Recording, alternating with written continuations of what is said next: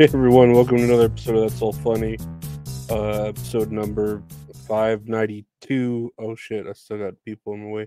Thank you, my Patreon subscribers. Y'all are great. All of y'all. Why is where is it? Where am I?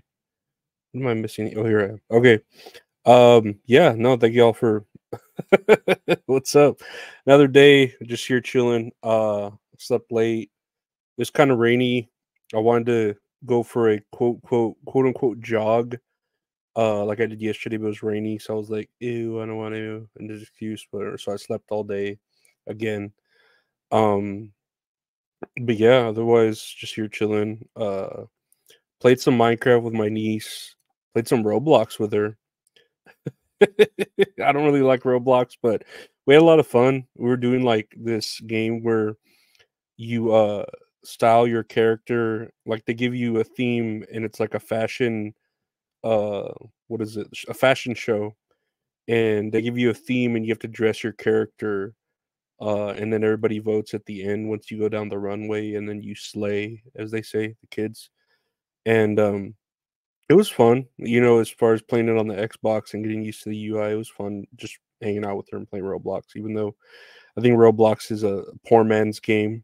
uh they have people like in third world countries with devices that play Roblox, but it was fun to, like I said, just hang out. But otherwise, yeah, just here chilling. We can look at the news. Really, I haven't been doing anything other than chilling. Let's see the news here. Doo-doo-doo-doo. Here we go. Dan Schneider sues Quiet on the Set producers for defamation, calls docuseries a hit job. So I remember when this Quiet on the Set stuff was coming on, and they were saying, "Oh, Dan Snyder is doing Quiet on Set, the Dark Side of Kids TV," and he's one of the biggest like uh accuser or people being accused of on there because he had a lot of hit shows like iCarly, all that, a lot of shows like I grew up with, right?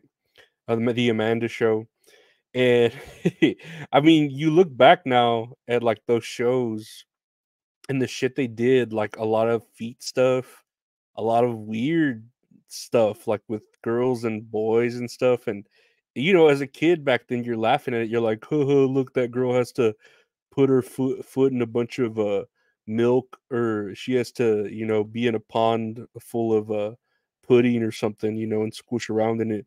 But now as an adult, you're like, "Oh, that's like some fetish shit." Like, like that shit, like I can get off on now, like as an adult. So I can imagine only how an older dude would have seen that towards kids and kind of demanding it from them to do, you know what I mean? Whatever. Map's dream, but yeah, this Dan Snyder is one of the biggest being accused of it, especially because of how, successful he was on Nickelodeon. And then also, this isn't anything new to me because I read Jeanette McCurdy's book. I'm glad my mom died, and she talks a lot of shit about not specifically Dan Snyder. She doesn't say his name, but she calls him. She has a name for him, like the producer or the director, you know.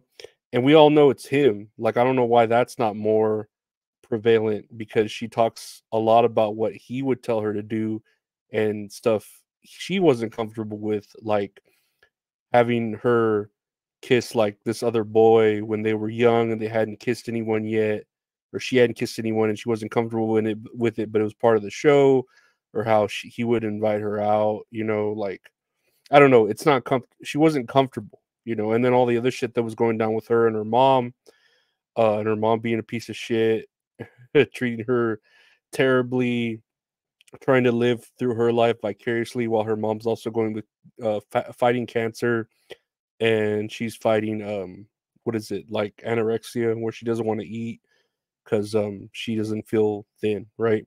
And then she's growing up too, so there's a lot of layers there with her book that I whenever I read it or heard it on audiobook. I have the book there. I already knew about Dan Snyder and looked into him, and then this just like makes it even more obvious. And then now that he's suing for defamation after I think he came out with an apology, it's kind of weird. But he can do whatever he wants. just like any Weinstein Harvey Weinstein type person. I'm sure he's like, you're gonna be a star. You just gotta, do these weird sexual innuendo things. Or I'm gonna put slime all over you, or I'm gonna have you squish pudding in between your toes, or put spaghetti in your mouth till you fucking gag on it. I don't know. That's what can you do? Like, it was a sick world back then. It's a sick world still now. So, oh well. At least people are more like observant to it. Like more people have woken up, as they say, and see past the lines of code into the matrix. But that's funny for him that he's suing for defamation, so it makes him seem even more guilty. But I'm sure he has enough money and enough lawyers to win it, and I don't know. We'll see what happens. Moving on here, Brian Cox slams the Bible as one of the worst books ever. Stupid people believe it. I don't know who Brian Cox is. Who is this? An interview on the Starting Line podcast. Oh, Succession star Brian Cox. Okay, so he's an actor from the show Succession, and he's saying that the Bible is stupid and why do people believe it? And I'm not disagreeing. Like, I'm not disagreeing that the Bible isn't uh, a work of fact. I do feel that it is like more fiction than anything, especially that it's a King James version. Maybe the Bible before that was more factual, but obviously when King James got a hold of the Bible and got it translated, he did so for the sake of people being able to read it better, and then for the sake of the stories being more entertaining. So obviously it was edited and probably very much so. I'm sure there's some truth in the Bible, like specks of it or whatever. But do I think the Bible is something you should fucking read and like it lets you allow you to do things that are wrong or give you excuses on why you should do stuff? No. If it helps motivate you in a positive way and brings you success in your life without hurting other people, totally go for it. But I don't think it's something we should be making laws over, like official government laws. Of course, there's like good stuff in the Bible, um, that we can follow, like the Ten Commandments. That's a pretty good uh, that's a pretty good foundation, right? And these stories they're okay, but I mean, come on, like the Noah's Ark, like two of every animal. There's no way that shit could have like some of it could have been real. Maybe there was a great flood, but I don't think a ark could have held two of every animal, and then this and that, and then I don't know. Of course, there's just like crazy shit in there. You know what I mean? So I don't think it's anything to base like government laws off of, especially like thou shalt not lie or thou shalt not covet thy neighbor's wife. Like I think we all covet our neighbor's wife a lot. You know what I mean? So there's a lot of things that the Bible is good for in a positive way, but I don't think it's anything people should believe like, oh, this happened. This should be in the true or the section of the library where it's fact or a science book or like you know what I mean? No, it's a great story. It's good words to live by, but I don't think it's anything not like a true story documentary type thing. And I always go, I don't think Jesus was black. I think he was very tan. I think he was what do you call it? Mesopotamian, and he's very Indian looking, you know what I mean? Because they're obviously from Jerusalem and all that shit. So he must have been tanned. He couldn't be this white boy with pink lips, all beautiful and shit with abs or whatever the fuck they say Jesus looks like. But yeah, as long as the Bible helps you, go for it, read it, fucking live with it, believe it if it helps you, get through life. But if it helps you hurt others, just stick to Buddhism. Buddhism's like the better way to go, I think, But I'll just believe whatever I want to believe, and as you do too. So whatever. I'm not a scientist. I'm not a theologist. I'm just a fat piece of shit that's still learning how to fall. Continuing on here. Speaking of falling, The deepest blue hole in the world is discovered. Scientists still haven't found the bottom. And pictured here is Belize's Great Blue Hole, probably the most recognizable blue hole. So, Belize's Great Blue Hole is a newly discovered blue hole off the coast of Mexico. Oh no, that's the most recognizable one. The newly discovered blue hole off the coast of Mexico is even deeper. The formation is the Tamja Blue Hole in Mexico's Camtumo Bay and is so far has been measured to 1,378 feet deep or 420 meters below sea level. 420.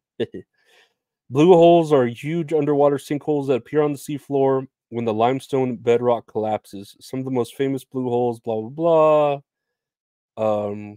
So yeah, there's just like a level here of, so it's like the sea floor, and then it goes even further down below the sea floor, below the sea level or something. Or no, that's the seabed, and it goes down. I don't know. I guess that's pretty deep. I just I'm scared of the ocean, dude. Like I feel like we don't know what's down there, like with Atlantis and all that shit or whatever you want to believe in the Bible. No, I don't know. I feel like the ocean's pretty fucking scary. And yeah, we have space and that's infinite, but I feel like we could reach the bottom of the ocean and I don't think we'll like what we find down there. But I don't know, especially with people with that whole Ocean Gate submarine bullshit. I don't think your amateur person's gonna find out soon what's down there. But if you want to send like a little camera and just squeegee it down there, I wouldn't want to know what we find in the darkness of uh fucking the ocean, because I feel like it's easier. Like in space, everything kind of dies or it's cold or whatever. Like we could see what's coming from the ocean. It's like really dark, like pure darkness. There's so much pressure that whatever can survive down there, I'm afraid of. I feel like it'd be easier to survive in space than it would be to survive deep underwater. I don't know. That's just me. I don't know the science to it. I'm not a, a doctor, a theologist. I just hate existing. But lastly, here on the news, Jerry Seinfeld slams Friends, brings back Seinfeld characters in new movie promo.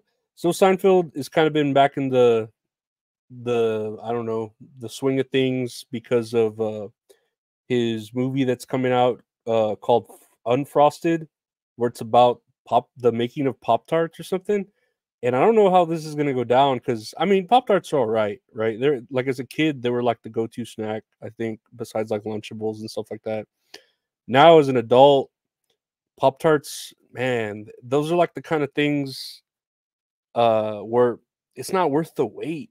You put it in the toaster and you're waiting for it to toast, and then you get it out and it's not really like toasted properly, or if it's too hot and some of it's broken, and they're not worth the wait anymore as an adult for what they taste like. I'd rather eat like, I don't know, a fucking something else. I think they're too expensive too for how cheaply made they are and so fragile. I'd rather eat like a peanut butter cracker or something with peanut butter or ice cream. I'm actually might eat some ice cream right now that I think about it. I could go for some. I think I have some butter pecan ice cream left over.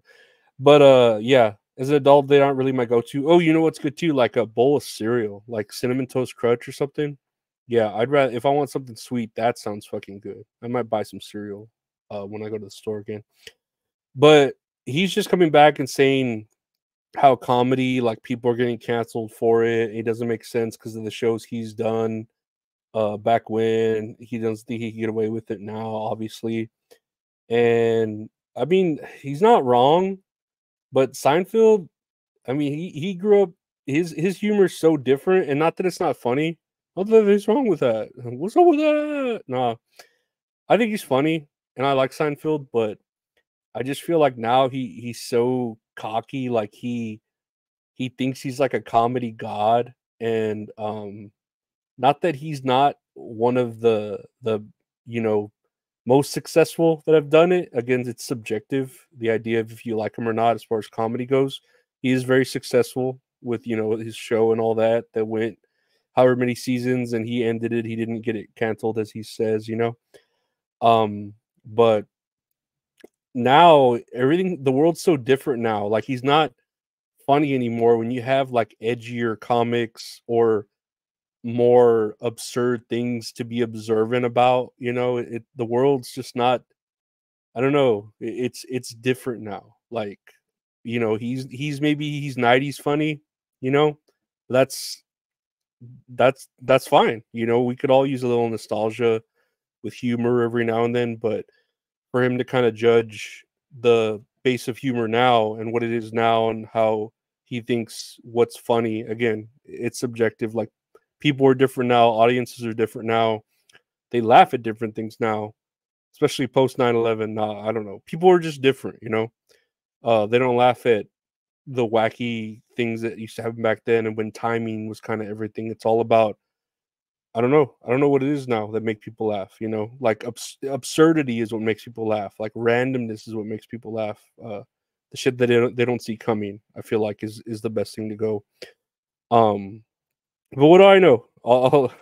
This isn't a humor podcast, is it? No, I don't know. All I know is, where's the music? I was trying to cue up that. Hold on. All I know is that's all funny, guys. No, I want to thank you for listening to the podcast. That's all funny. It's available anywhere podcast available. Just search That's All Funny. What's what? I was talking about a game called That's Okay Favorite. We talk about wrestling. It's funny. We have fun. It's all about wrestling. Check that out. That's all kayfabe. Anywhere podcasts are available. If you want to see video versions of this and that, check out the YouTube channel, youtube.com/@Lorenzo Ariola. Got video versions of this, that. I do a live show with the wonderful mint salad called Tits and Areolas, where we talk about a movie we watched, play a little game. It's fun. Just put out a clips episode where you can kind of see a compilation of the last 38 episodes we've done, and it's a lot of fun. She's great. Check down the YouTube channel. If you want to help support the podcast, check out the Patreon, patreon.com/Lorenzo Ariola. $5 a month gets you everything. Early episodes, bonus episodes, deleted episodes, extra stuff like that. Hey, you want to follow me on socials, check me out on Instagram and Twitter @Lorenzo Ariola. You hit me up on message for t-shirts, merch like t-shirts, prints, stickers, or you want to push some great art from a great artist, the guy who does all the art for the show, @Retro Horror Inc. on Twitter and Instagram. So check him out. I want to thank everyone for liking, subscribing, thanking my Patreon members. Keep sharing, liking, subscribing. Everything like that helps. Take care. Stay safe. Bye.